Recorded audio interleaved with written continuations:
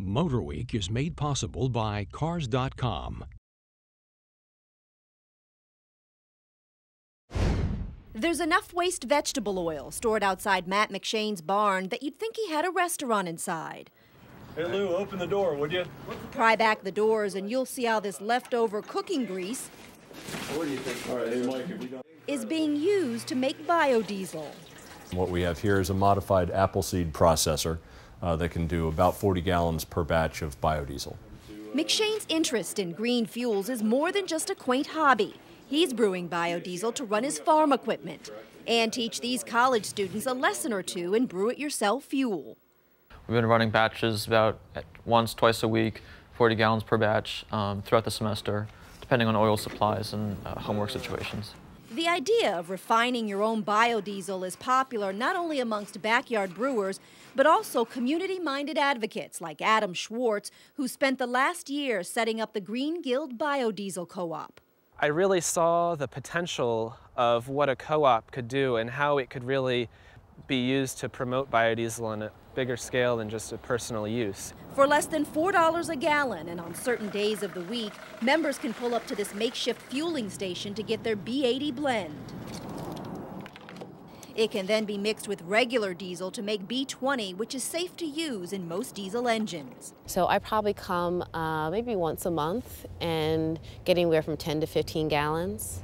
Kiki Jenkins prefers to use biodiesel in her 25-year-old Peugeot. She says the renewable fuel is more eco-friendly and merely serves as a stopgap measure. It takes us from where we are now with fossil fuels for where we want to be, something that has no emissions or very limited emissions. Until they can build their own processing space, Schwartz's co-op purchases biodiesel from a local distributor. But our eventual goal is really to be producing it on our own and really demonstrate sustainability in that way.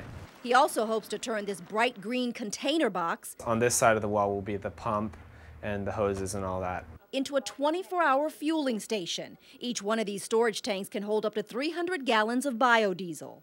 Right now there is no station in the area that's regularly selling biodiesel, and so we'll be able to make it regularly available in this space. Co-ops are sometimes seen as a way to support the democratization of fuel production.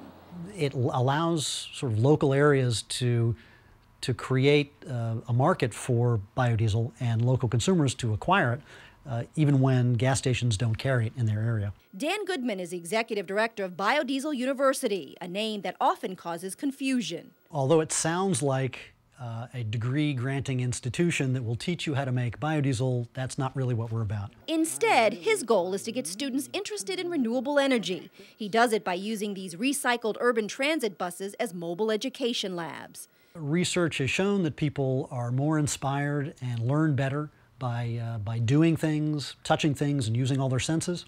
So we feel that's the appropriate way to deliver this type of knowledge. Public education is a core value of the National Biodiesel Board. Their website lists important fuel facts and commonly asked questions.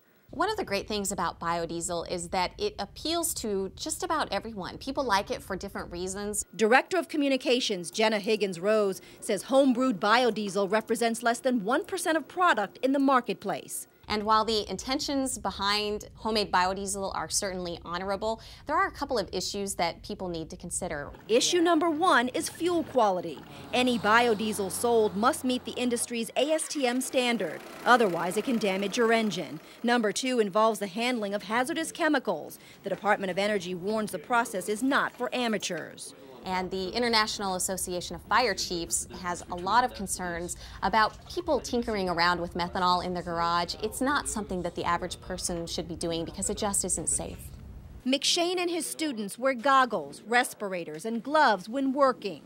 They know producing biodiesel can be dangerous, but when done safely, it's an effort worth exploring as this cleaner burning fuel becomes a part of our nation's long-term energy strategy. Biodiesel has so much to contribute, and it's really a win-win for our country to invest in that.